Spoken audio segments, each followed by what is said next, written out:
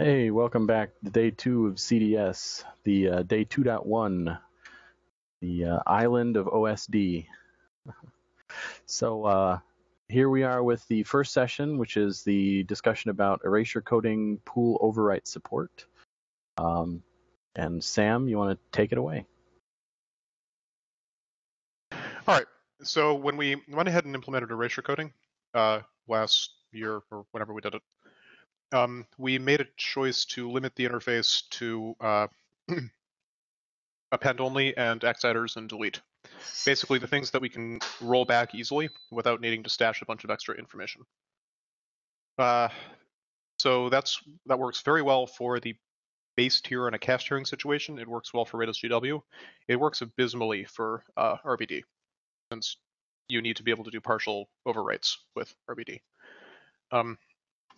So there's been some noise about trying to create or trying to add overwrite support to erasure coded pools so that you can run RBD directly on an erasure coded pool without needing either a cache tiering solution, which doesn't work that well for RBD either, or needing to put up with 3x replication for your VM images. So the short version of the reason why we didn't do this to begin with is that unlike a RAID controller, we can't we can't just use a battery-backed, NVRAM thing to make sure we don't lose the updates. So as I see it, there are sort of two sorts of approaches to how we do this. Either we apply the update in place and atomically maintain a rollback log with the old data, or we journal ahead and then apply the update in place once all replicas have committed it. We'll call those the rollback log and two-phase commit approaches. So the rollback log would be an extension of what we already do. And the way it would work is when you accept a write, you read the corresponding data from the file or from the object, and you create a transaction that writes that data to a write-aside log atomically with the update you write into the data, into the object.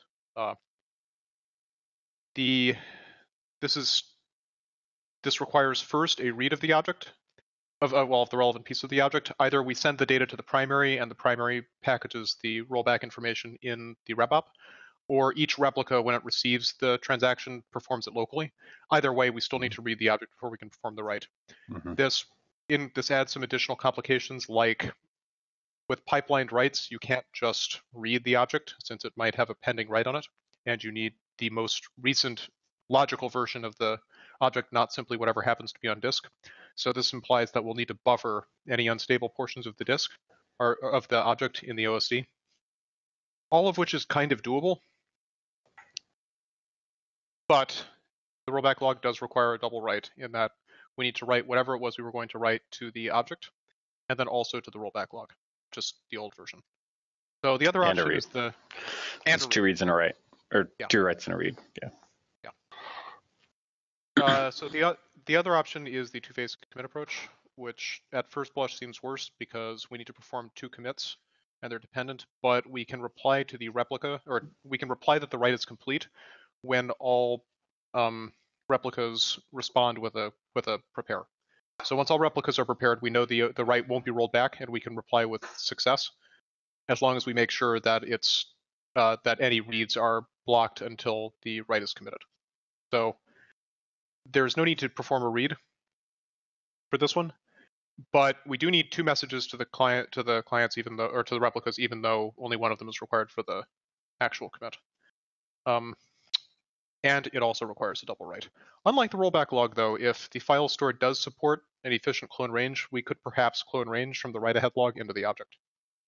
Mm-hmm. Though in reality, this is kind of just pushing the problem down to the file system, which may or may not have a way of doing that without fragmentation. So, maybe. Let's see. Significant piece that I haven't gamed out here is that this changes the semantics of the PG info to include so right now the PG info has a last update, which is just sort of correct. Based on the last updates you get from the replicas, you determine what the current authoritative state of the OSD is, of the placement group is during peering. This adds another piece, which is it's sort of last update prepared versus last update committed, with the notion that the versions between last update prepared and last update committed, we might or might not choose to include, depending on which replicas have which values. So peering would need to be extended slightly. I don't actually think it's that hard. Yeah, it doesn't seem. I don't think we already have the rollback logic in there, so it'd just be basically tracking that in an extra field. Exactly, yeah. But I mean, the rollback stuff is sort of, it's almost transparent to peering. Yeah. This is a little different, and I think you're right, though. I don't think it actually makes a big difference.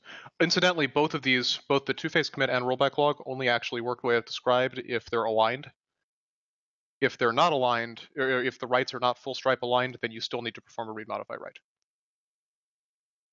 That's probably a livable restriction, though, since RBD can always choose to write out pages or whatever. So I don't think that actually poses a problem.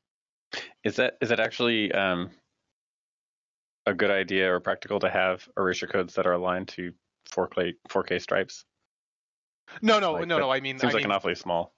What I mean is RBD already has an alignment that it chooses to deal with, and it can just choose to deal with a bigger one if that makes it happy. So when it performs a read, it always reads whatever the necessary stripe size is, which would be bigger than 4K. Oh, are you arguing that it will be impractically large?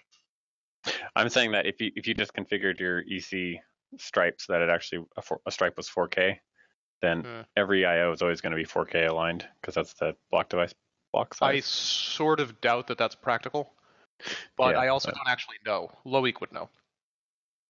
Loic here? Yeah. Someone actually did the benchmarking to find out how small a stripe size you can get before Erasure starts getting noticeably slower. So there is a number, and if it's as small as 4K, then you're right. If it's bigger, then that's a trade-off. Yeah.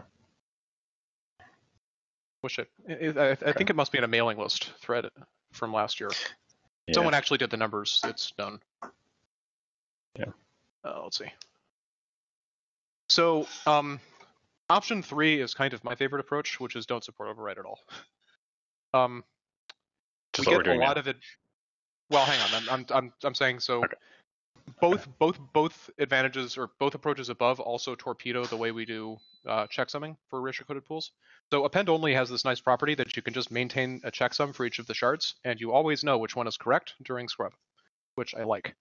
If we go to this sort of approach, then we'll have to maintain checksums at a granularity of whatever the minimum stripe size or write size is, which is sort of a bummer to me. Also, any way we roll it or any way we structure it, it's going to perform worse than appends. It will be more expensive. So the question is, can we get this? Might it be possible to support RBD without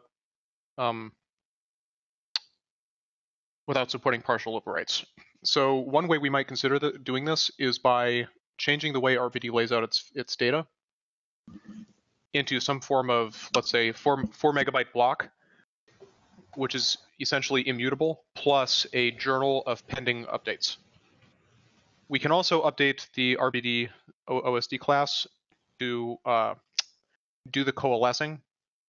So when RBD our RBD would have to always choose to read full blocks, but the OSD could do the job of reading the block and the updates, coalescing them, and sending back a single block back to RBD. RBD would then send small writes in the form of these incremental updates to the OSD until it hits a full, or until it hits some heuristic that says it's time to coalesce. And then if RBD actually has the block in memory, it can just flush the whole block. Or we could choose to expand the OSD class infrastructure to give the OSD the ability to spawn an additional operation after a write that reads the object, coalesces it, and rewrites it back out, which I think might actually be an interesting capability to add to the OSD anyway. Let's see. Are you considering that the file system is going to be doing syncs and things above RBDs that you really can't avoid? Yeah, so those little updates get appended to the blocks. So you still persist them. You just don't write out the whole block unless it crosses some threshold where it's worth the effort. Okay. The as the long data as is still they're- persisted. It's just persisted in a non-strict format, which doesn't Yeah. require us to do an overwrite quite so often. Yeah. But This every is- once in a while, there's you're an going to have to take this whole big, not just 4 megs, but it's going to be like 12 megs or whatever, how long you let your journal accumulate. You have to like read the whole thing and rewrite. Yeah. Right, so that's the cost. The reason why I think this might be viable is because there's a paper from Microsoft from a couple of years ago, and this is exactly how they implemented their erasure coded block device thing. They have Right. immutable append-only blocks, and they have this log structured block device, but not unlike a flash translation layer, actually. Mm-hmm. Well, somewhat unlike a flash. Okay, very unlike a flash translation layer. More like what I'm just Yeah. anyway, Exactly what I'm describing. so Yeah. Yep. an approach like that might be viable. It's not clear. On the other hand, it's also easier to prototype than it's like much easier to prototype than Yeah. the rollback log and two-phase commit approaches. Yeah, I mean, basically the only change would be to make the RBD client call RBD write instead of write, and then to make all the rest of the code is going to be in that RBD class. Actually, we can even so we don't really want, for example, Fuse or the Ceph Fuse client to have to implement the same thing. So if we can abstract it into a library, that would really be the ideal thing. That encapsulates the relevant caching. Yeah, but I mean, if I'm understanding right, go ahead. Maybe I misunderstood. Your proposal is to put all of this in the RBD class, right? The class which is when it gets a write, it would append to its per object log. No, the client, the actual client side thing needs to cooperate as well, because if the client side thing is already buffering whole objects, we don't want the OSD to read it. We may want to send it over the wire. I see. It's not clear to me which one of those is the better strategy, but it seems to me that it's worth avoiding the read. Mm-hmm. Anyway, when I said the RBD class, I think I meant a libraryified class that talks to this other library layer. Okay. Which then librrbd talks to. Yeah. That's because we don't really want every librados user to have to implement this. I mean, so another piece is that is it practical for RBD to or whatever this thing is to choose to cache object size pieces? And is a 4 megabyte EC object even a good idea? It might be too small. Yeah, it kind of seems that way. Anyway, so there are some other pieces there that would need to be thought about.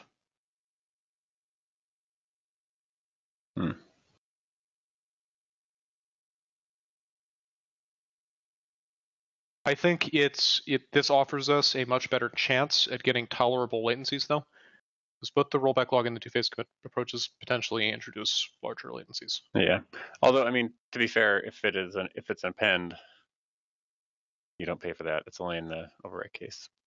I guess no, but everything is an overwrite. Yeah. Specifically for the RBD case, there are no appends. It's always an overwrite. Yeah. Yep.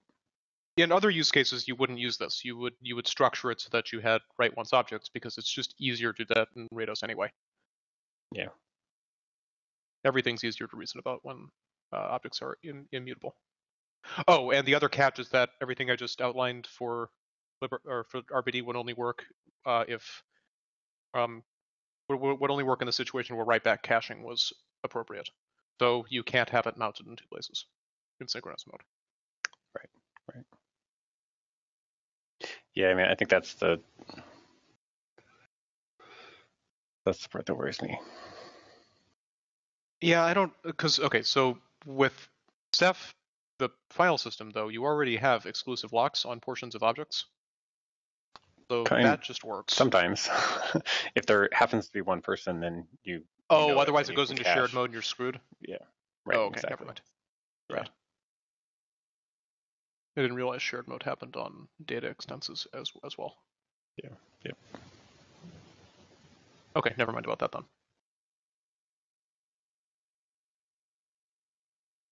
Okay, well, if we actually do, if we need to support that, then the primary has to be able to do it. And the primary cannot very well be buffering whole objects. That's not good. Yeah, and which sort of implies an actual partial override approach. That's distressing. Yeah, I mean, even if it's doing this, logging thing, then on any read it needs to like. Yeah, that's not reassemble going to the work. effective Someone has to be caching the dirty state, or it's not a win. Yeah.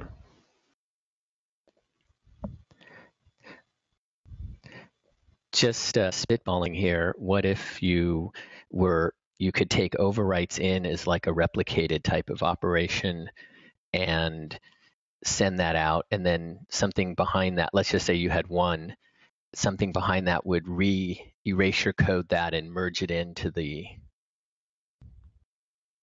but you'd have to keep track that that's happened, so you can't read and, without doing that cleanup. That's distressingly similar to the cache tier. Yeah, or having a cache tier that does partial objects. I mean, that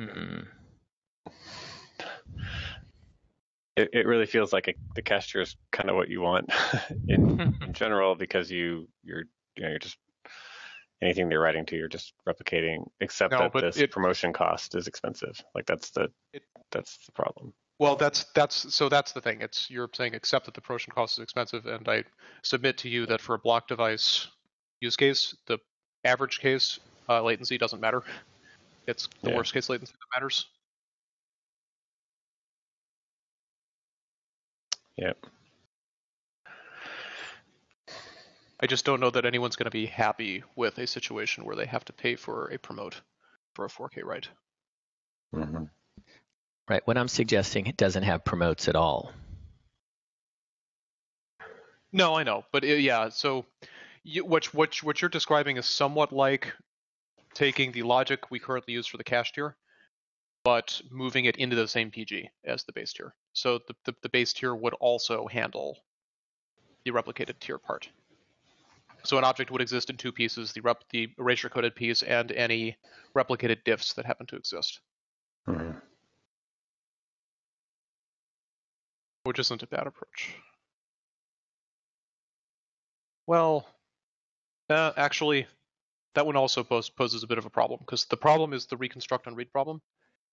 And if we don't turn the erasure coded object into a replicated object and then update in place, then you still have to read the erasure coded object and the replicated diffs to get back to satisfy the read, which doesn't really help us. Maybe we can do it. Right. Which is not that different than a promote. Exactly. Right, which is what I'm trying to avoid. Yeah. I mean, even if we were doing, say that we could do these small writes on an EC pool, the write latency on EC is always going to be much higher than on a replicated pool anyway, because you're touching so many more nodes. Right, that's true. Like you'd kind of want to do these writes replicated. Like it feels like the right quote unquote solution to this is really a cache tier that does partial objects. Like it's super complicated, but that's the thing that actually sort of avoids all these problems. It introduces a lot of non-determinism into the read and write paths, though. Yeah, no, I'm not sure we should do it, but like if we were to try to solve this problem, like that seems like the. Let me think about this. So, what if we could flush an object without writing the whole object out? Oh, that's a problem. So if you do a partial promote, you can't flush the whole object. So you'd have to flush diffs, or write to an object class that was capable of applying the diffs and rewriting the object out. Yeah, I mean, I think the way that it would have to work would be that you would accept the partial overwrite in the cache tier, and then asynchronously in the background do the complete promote, and not until you fully promoted it would be able to flush it out again. But you would want to do that anyway. Like, there's not really a case where you do a small overwrite and you wouldn't sort of do the work because you expect there to be another write sometime soon. I'm guessing. Yeah. No, maybe if you touch one block. That's what scares me about block devices. I'm scared about making actually any assumptions about the workload. Yeah.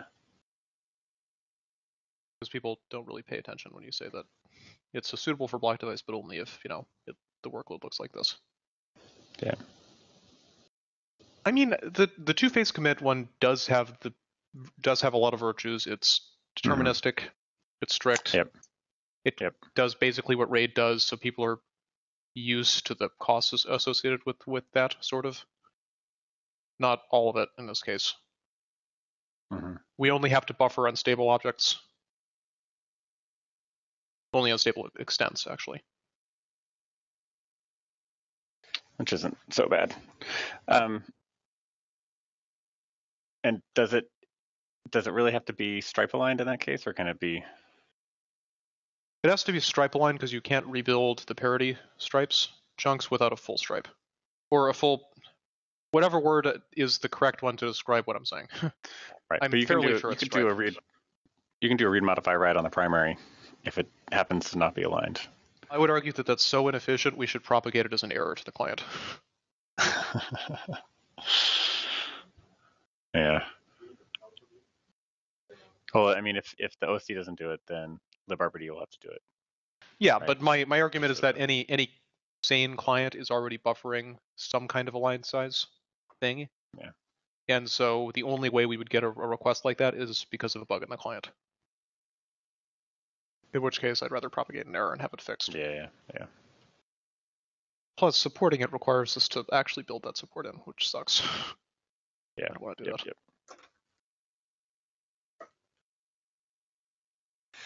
So one thing that might help is with mirroring stuff.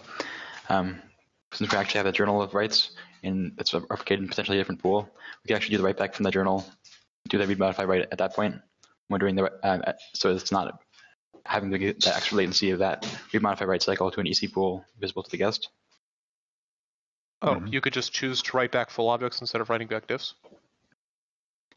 You still write the diffs to the journal, but then when you're writing back those changes to the actual RB device, Yeah, it'd be async that in would any also case. neatly solve the problem. Yeah. This is also something that only works when you're not in synchronous mode.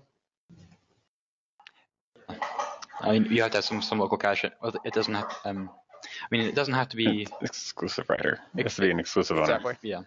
That's what I meant. But that's like every RBD user. That's going to be true for. It's going to be true for any clever solution anyway. I was just making sure. Yeah.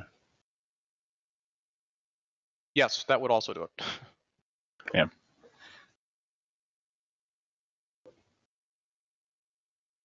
Actually, I wonder how well that just works.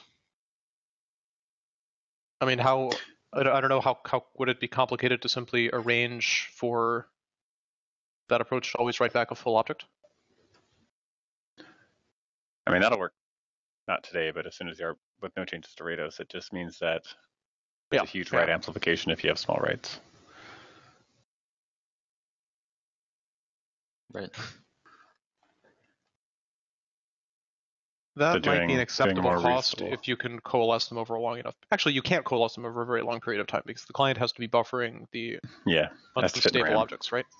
Yeah. Okay. Yeah. Yeah, it can't be too big. Okay. So yeah. So probably two-phase commit. Still might be worth a try. Stripe unit. I mean, it's the same. It just means that the stripe I size know. is the entire object. Mostly, Right. mostly Also I'm suggesting that the implementation cost of the prototype would be low enough that it might be worth trying. Oh yeah. Yeah. I don't know if that's true, but if the cost is very low, then it might be worth just finding It'll be very low once RBD journaling is there. Yeah, that's what I mean. Yeah. So we'll just have to wait a little while. Besides, it might actually amplify writes less than a 3x replicated pool. Right? To get the same durability with like a 6.3 code. Well, 6.4 code, I suppose. You're only multiplying writes by 1.4, just for the write itself, whereas versus 3x for the replicated pool. So you've actually got a factor of 2 to work with there. Right.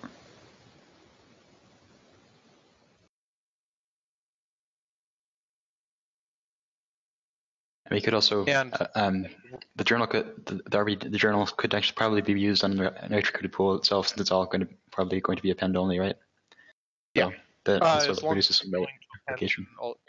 As long as you're willing to append in aligned packets, then yes. It has to be aligned to the stripe size of the erasure code. Yeah, you can ask Yehuda, but we added something to Liberatos that tells you what the stripe, what the required alignment is for a pool.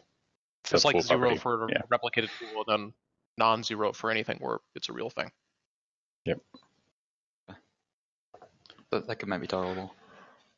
We could certainly try it out. Prototype it by padding to the stripe size if we don't have enough data. Mm-hmm. I think for the journal though, you'd always want to use replicated because it's not a lot of bytes, and you care about latency in that case. Yeah, you don't want the extra tail. Yeah, that's true. Plus, you could put the journal pool on something fast. Yeah. Yep.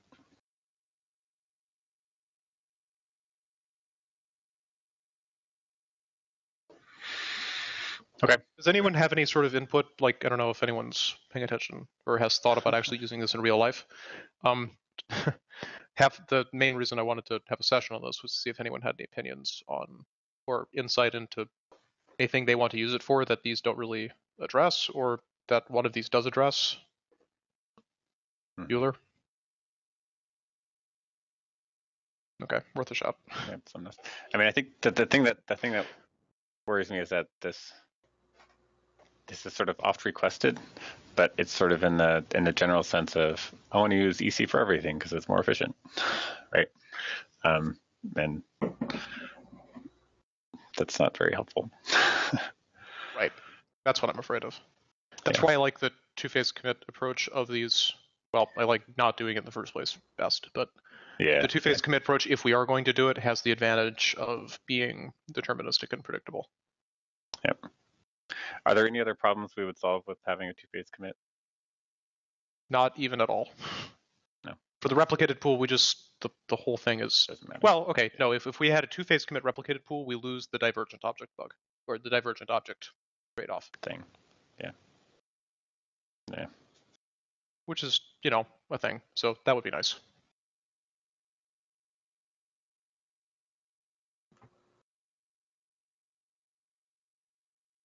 Yeah. Okay. If you could reference a previous journal entry in the journal, then at least we could avoid. No, it's not worth it. I was thinking because you're writing the same extent to two different objects, hopefully close together in time. So if you knew that that the previous extent was still in the journal, you could reference it by unique ID. But no, there's no way to. There's no way to pump that through. Effectively, that's what like the clone range type thing is doing. Just like take those. Well, no, that would do it again. So oh, I see what you mean. Yes, that's true. But the clone range one does kind of require an fsync. This only requires that the previous part of the journal not be changing, which is always true. You just have to choose not to trim it, which is the part that's probably impossible. Okay. Okay. So winding that one down until further notice, I guess. Well, someone's probably going to have to volunteer to implement the two-phase commit, or whatever, or prototype a client-side approach we haven't thought of. Yeah. Isn't this where you volunteer Loic because he didn't show up? I don't know that it's going to be done. I don't think it's a good idea to implement this unless we have someone willing to say, I am a driver for this thing, and I would consider it successful if it accomplished X with Y, properties. Right. Yep, exactly. Otherwise, we're just implementing something which might or might not be useful just for someone, maybe. Yep, and it's easily abused. All